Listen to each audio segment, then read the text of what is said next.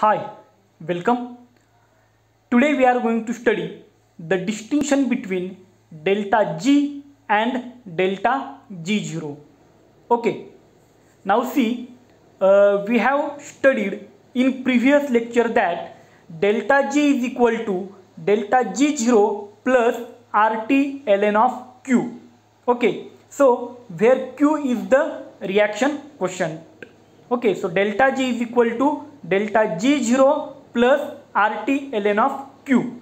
Now, when we consider at equilibrium that delta G is equal to 0, we know it very well that at equilibrium, at equilibrium delta G is equal to 0. When delta G is less than 1, then reaction is spontaneous, and when delta G is greater than 1, then reaction is non-spontaneous. So we are considering here at equilibrium, so delta G is equal to 0, and at equilibrium also Q is equal to 1. So if we put these values in equation 1, then it becomes 0 is equal to delta G0 plus RT ln of K. So rearranging, we get delta G0 is equal to minus RT ln of K. So this is important equation, delta G0 is equal to minus RT ln of K.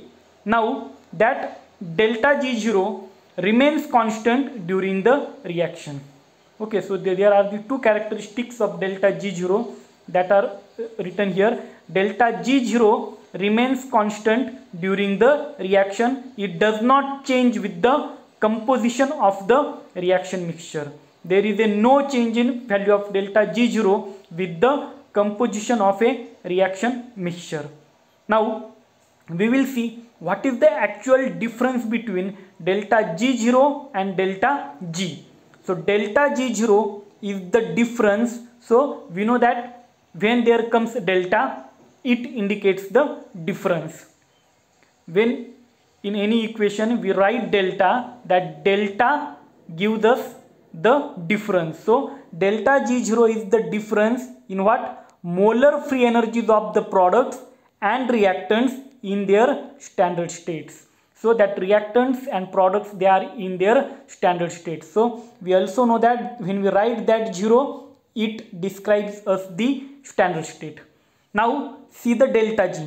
Again delta G, it is the difference in molar free energies of products and reactants at a specified stage of the reaction. Now when we write only delta G, then it does not describe the standard state.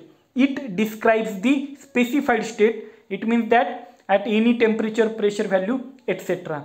So it is a value for the specific stage.